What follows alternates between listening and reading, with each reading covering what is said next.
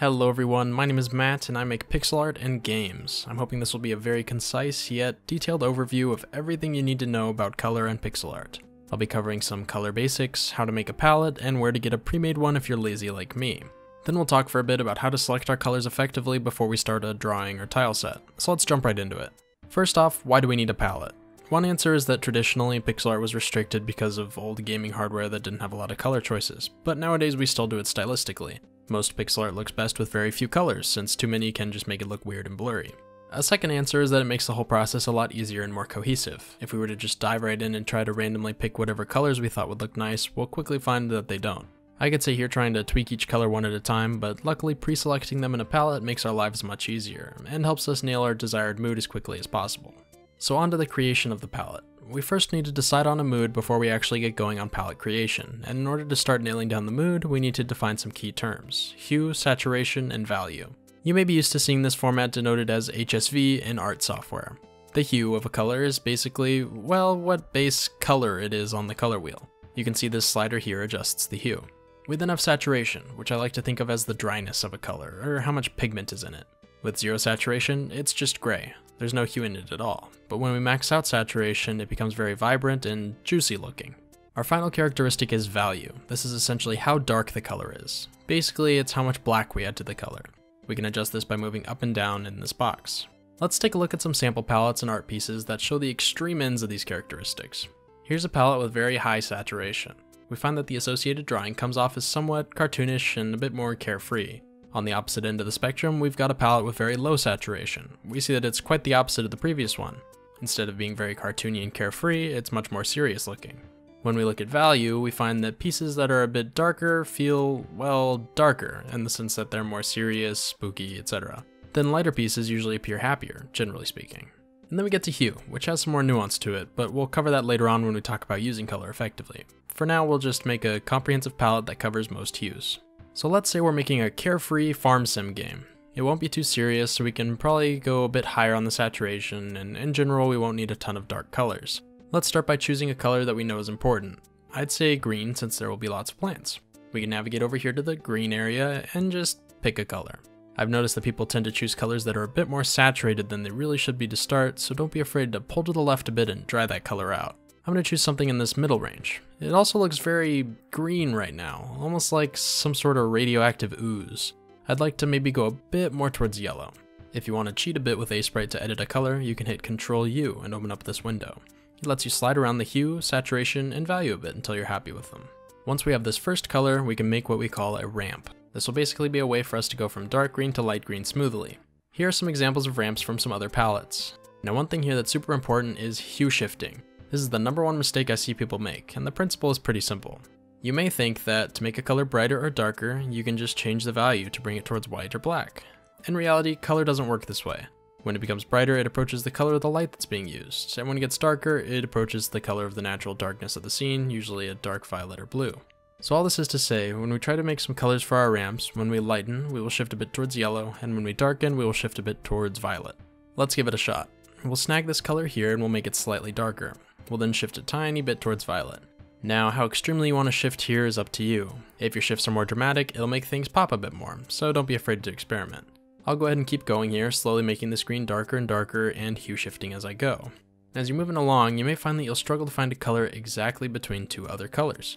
You've got your green, you've got your slightly darker bluey green, but say you want a perfect in-between color. I've got a nice little trick for that. We can just copy one of them and then sample the other one with our eyedropper tool. We then go over here and change the opacity to roughly 50% and draw over that other color.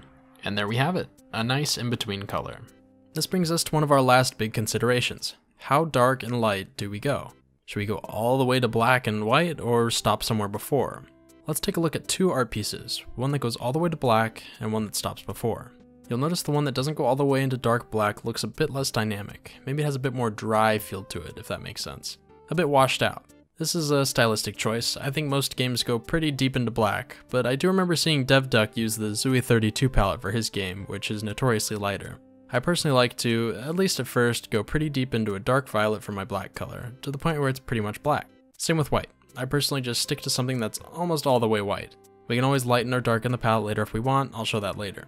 So I'll pick a few more colors that I think are important, and make a couple more ramps, always going to the same black and white eventually.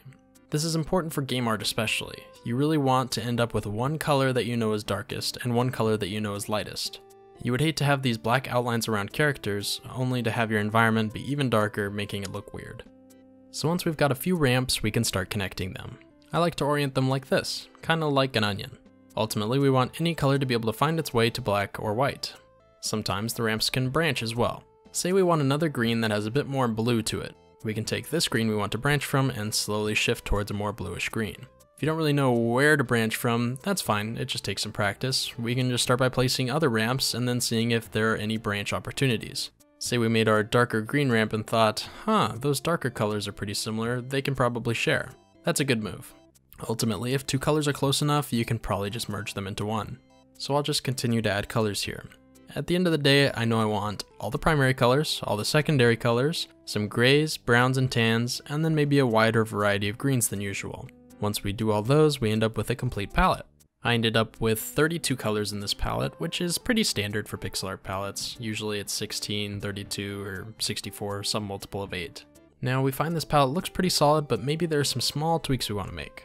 You definitely don't have to do this if you're happy with what you got, but if you so desire, you can hit Ctrl U and make some slight adjustments. I don't advise doing anything drastic here, but you can slightly change the saturation if you want to make it pop a bit more or less if you didn't quite nail it earlier on. You can also slightly shift the hue, but be advised that only tiny little tweaks will be okay here. Additionally, say you realize you didn't like how dark the black is. Problem is, if you try to change it to be lighter, you'll have to change all the ramps too. Luckily, you can do it all at once. Just make a new layer and put it behind our palette. Make this layer full of your lightest color. In this case, that's our white right here. Then on your layer that has the palette, double click the layer and make it slightly transparent. Now we're able to see through all our darker colors, so they appear to be less dark. Once you get it how you like it, you can right click the top layer and merge it down, making the change permanent. You'll have to get rid of all this white, but just don't erase all the white since, it's still a color in our palette. If you instead wanted to make everything darker, do the opposite. Put in the darkest color in your palette and repeat the same process. This will make all the colors a bit darker. One last thing we can do, this one's a bit more drastic, but can be fun on smaller palettes. Say we wanted the whole thing to be a bit more yellow. We can make a new layer above our palette and fill it with yellow. We can then make it mostly transparent. Now it's kind of like we're looking at our palette through a yellow piece of stained glass. If you like this, you can merge the layers and get rid of some of the excess yellow everywhere. If you didn't like how it made our blacks and whites so much more yellow, we can, before we merge, double click the layer and change it to the overlay mode. This makes it so the yellow layer does some math with the layers beneath it instead of just acting like a normal layer. We may have to make it a bit more visible, but you can see that it's affecting the colors, but not lightening or darkening them a ton. This might be nice for tiny tweaks at the end, but don't go too crazy with it. And there we have it. You've successfully made a palette. Now we just need to get it loaded into Aseprite. First off, we can line up the colors nicely in this Aseprite file.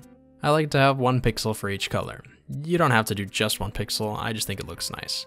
Let's line up our ramps nicely so they appear in a reasonable order when we import it. Get rid of any other colors that you don't want to be in the final palette. Once you have the colors all ordered, you can export this as a PNG somewhere safe. I have a folder I call Palettes. Let's put it there. Then in Aseprite, you can click here, press Load Palette, and then select the PNG from the folder that you just made. You'll then see that your palette appears here. You can select a color and draw with it, just like normal. One fun shortcut is if you hold Alt while using the scroll wheel on your mouse, it'll cycle through them. I use that a lot. Now, say you didn't want to go through all that trouble. You just want to get a pre-made palette and go nuts. This is what I do most of the time since I'm really lazy. There's a website dedicated specifically to pixel art palettes called lowspec.com. If you head over there and go to the palette list, you can find a bunch that people have made. You can sort by size and use whatever looks nice to you. If you want to download one, you can simply download it as a PNG and slap it in a folder somewhere, then go into Aseprite and load it the same way as we did before. Some sample ones to get your feet wet that I highly recommend are EDG32, AAP64, and Zooey32. Or of course mine, Watt32. So if you're like me, you've got this palette, but sometimes struggle to know exactly which colors to use at different times. For example, why did they paint the walls of this building blue? And in Hyperlight Drifter here, well, why is this floor blue? And why use a bright yellow sky here? Most of these choices boil down to some common color schemes that look good together, so we'll go over these. The first major color combination is the monochromatic color scheme. If you draw in a monochromatic scheme, you're only using one color. You can use darker and lighter versions of this color with your hue shifting to a tiny bit, but for the most part, you're just using one. Would I have a game be monochromatic? Sure. Hollow Knight does this a lot. You'll notice many of their scenes consist of sometimes just one color with varying value. Since the character itself is pretty much just gray and white, it blends in quite well with any color. I think this typically makes for some pretty serious, dystopian, or washed out looking games. Can definitely be an interesting choice. I don't think I'd use a single color for the entire thing, but individual scenes can certainly be monochromatic. As for standalone art pieces, it can make for lots of fun pixel art. You'd basically just be using one of your ramps, and it provides an interesting limitation. The second major color combination is the complementary colors. These are colors that are opposite on the color wheel. Green and red are complementary colors, orange sits opposite blue, and violet is complementary to yellow. These colors fight each other a lot, which really makes them pop. Looking back at the Celeste drawing, the whole thing kinda explodes in your face. They also use this in movie posters to make things really jump out, and it can be a solid choice. Have purple goo and need to come up with a color for the pipes in your factory? Make them yellow. We even see in Hollow Knight that Hornet's dress is red, making her really pop when we meet her in Green Path. I don't think this is a coincidence. The third combination is analogous colors. These are ones that are right next to each other on the color wheel. These will look a bit more cohesive next to each other and make for some good, stable color choice. A tan path with some green trees and reddish rocks will look wonderful next to each other. Or maybe have some pink wisteria trees against a purple mountain under a blue night sky.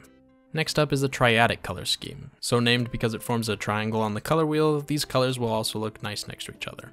If you absolutely need orange and purple in your scene, but you can't get them to look nice since they don't fit super well with the other options, adding a touch of green will help balance it out. Although it's a bit hard to tell, this scene from Hyperlight Drifter contains a roughly triadic color scheme, which you can see here on the color wheel. There's finally the tetradic color scheme, which forms a square. I just like to think of it as two sets of complementary colors working together. And one last thing before we move on. Colors also tend to have their own feelings associated with them.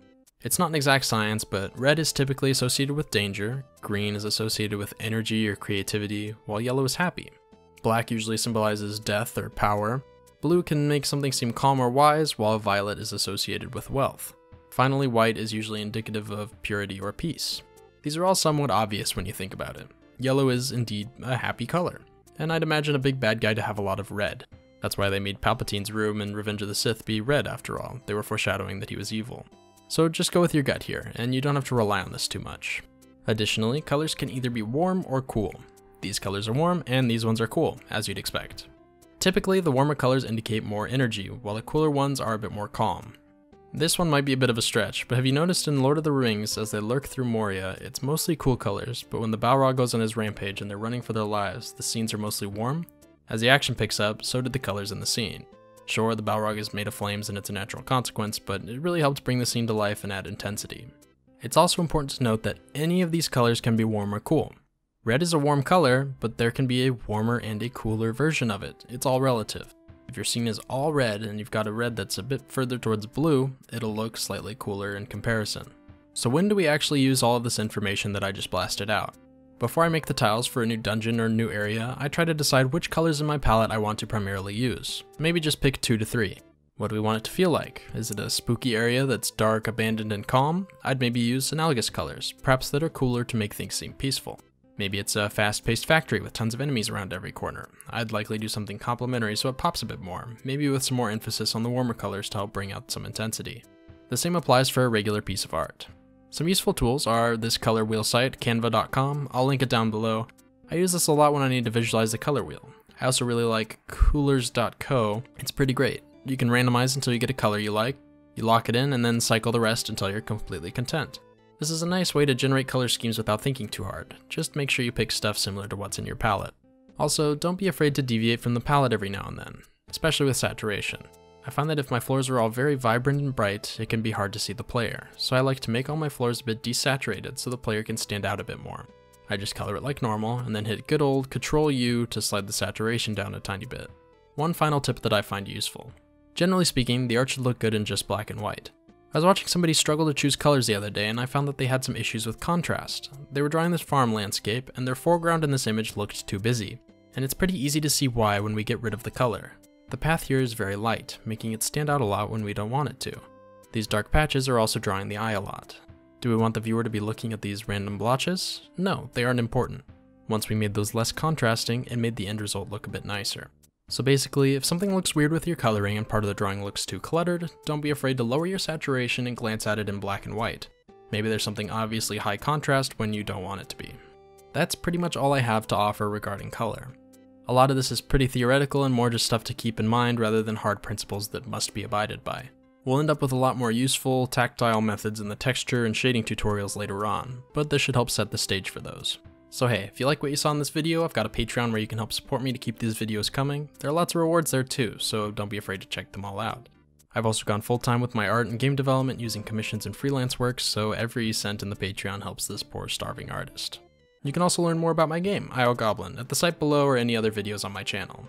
And of course, don't forget to hit subscribe and like the video to tell YouTube to not be embarrassed of me. I also have a long list of ideas for my next tutorials, but let me know in the comments below if there's anything you really want to see. And as always, I appreciate everyone dropping by, and I'll see you next time. Hello everyone, the time has come to shout out our eternally gracious patrons. I'd like to give a super special shout out to our Goblin Deity patrons for June 2022, namely Zachary Neese, Sarah Larif, Jared Tucker, Joey Mayer, Charles Philibig, TX Redcore, Geoffrey Harden, Riley Smith, Clinton Barr, RX, Brett Hudson, Anna B, Julian Dickon, Jackson Singleton, Matthew Spencer, Jace, and Hannah. You're all amazing and I appreciate all of the support.